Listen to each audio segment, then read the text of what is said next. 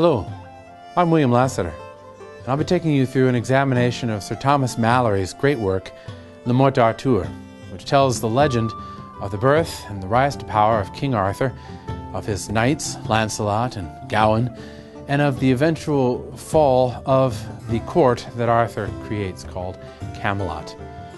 This story, written by Malory in the 15th century, has stood the test of time and has become something of a milestone in British culture.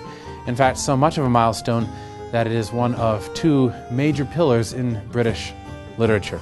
The other major pillar, of course, is Christianity and the stories of Christianity. And everywhere we look in British literature, we find Christianity or Arthur influencing, to some degree, the writings, the artwork, the music of British culture. So if we're going to be understanding British culture, we really have to look at this other aspect of these two pillars, this aspect of the Arthurian stories. So join with me while we examine this great story written by Sir Thomas Malory, Morte.